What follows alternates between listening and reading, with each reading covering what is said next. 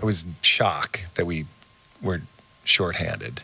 That team, they don't take, for some reason, they're by far the lowest penalized team in the league. I'm not sure why, but they are. And for us to go down again, to be short out of that situation, it was a little frustrating. But,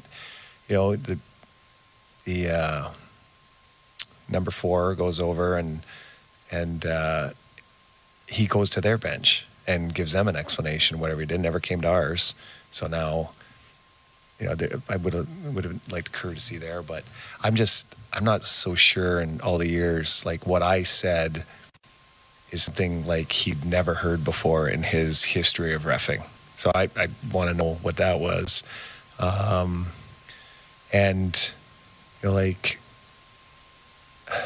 I've, as a head coach, you have a duty to,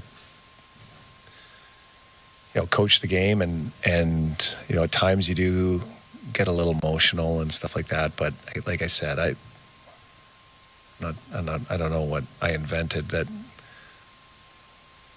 had me tossed out. But number 4 saw it that way, I guess. What was the explanation you got for the extra penalty? Was it because I don't know. It was an arm pointing to the exit. That was the explanation I got. I guess, asked their coach. He got an explanation. I didn't.